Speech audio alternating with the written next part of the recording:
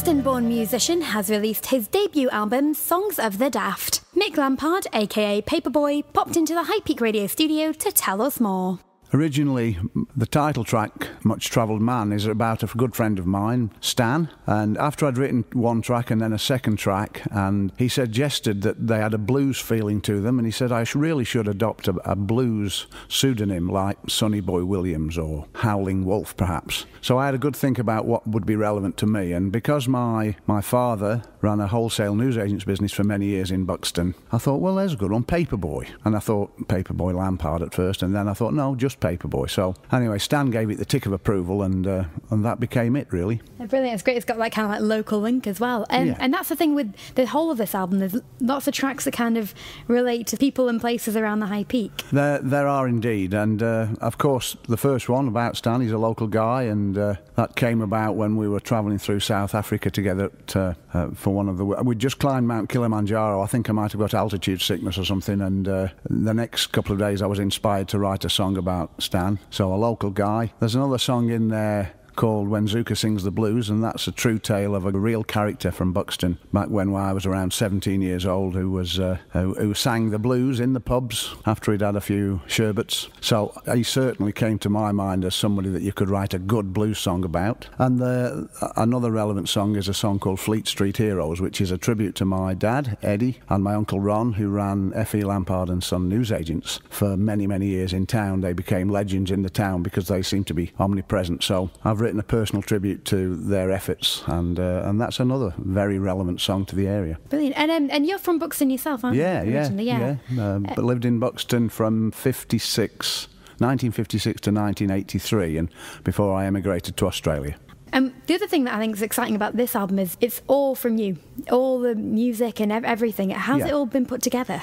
Well, you're right. It's every aspect from the songwriting, the music, and the playing of all the instruments has been done by myself. Well, it just started off as something on guitar, then a bit of backing vocal, and my daughter Sharon is the only other person that's involved. She's got a great voice, so I thought I'd take advantage of that. So yeah, it started off just one song, but then after you'd put the guitar down, it needed a bass line, then it needed a drum track, and slowly but surely I would build all those together in my little studio, and along the way I was learning different things. So that's how each of the songs has come together, really. And so in the album, you don't just focus on sort of books and areas around the High Peak, because obviously you emigrated to Australia. Sure. So that must play into it quite a bit. Yes, it has. There's a song on there called Keating on the Box, and that's a tongue-in-cheek, slightly irreverent view of Australian politics. Paul Keating was the Prime Minister in Australia for quite a few years. He had a certain style. I watched a TV interview with him, and it reminded me of what he was like when he was a Member of Parliament and when he was in the House. And I just had to write a song about it, and that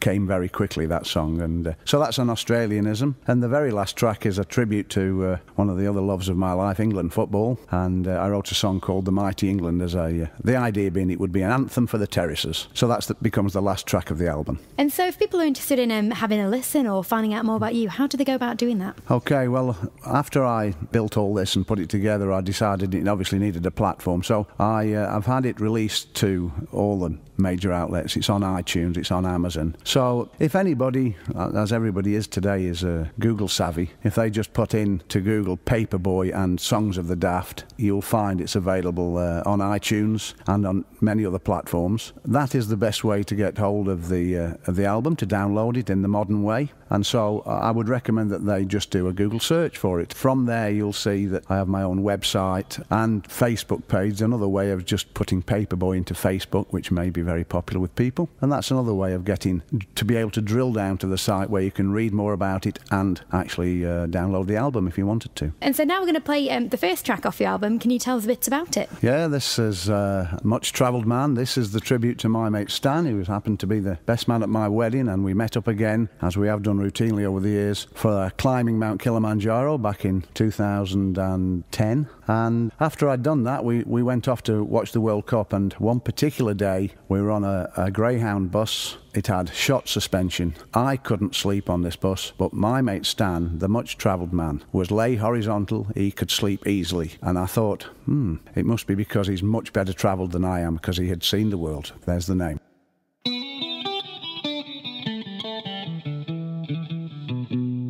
I'm travelling on a greyhound where the lion sleeps tonight. The stars are up there somewhere.